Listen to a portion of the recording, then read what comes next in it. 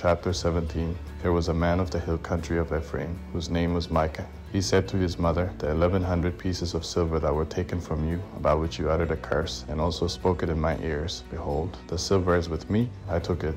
His mother said, May Yahweh bless my son. He restored the 1,100 pieces of silver to his mother. Then his mother said, I most certainly dedicate the silver to Yahweh from my hand for my son, to make a carved image and a molten image. Now therefore I will restore it to you. When he restored the money to his mother took 200 pieces of silver and gave them to the silversmith. He made a carved image and a molten image out of it.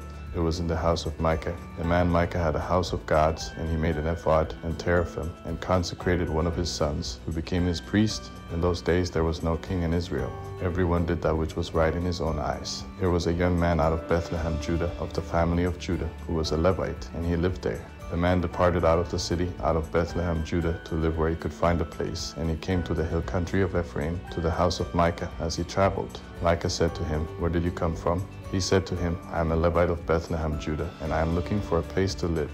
Micah said to him, Dwell with me, and be to me a father and a priest, and I will give you 10 pieces of silver per year, a suit of clothing, and your food. So the Levite went in. The Levite was content to dwell with the man, and the young man was to him as one of his sons. Micah consecrated the Levite, and the young man became his priest, and was in the house of Micah. Then Micah said, Now I know that Yahweh will do good to me, since I have a Levite as my priest,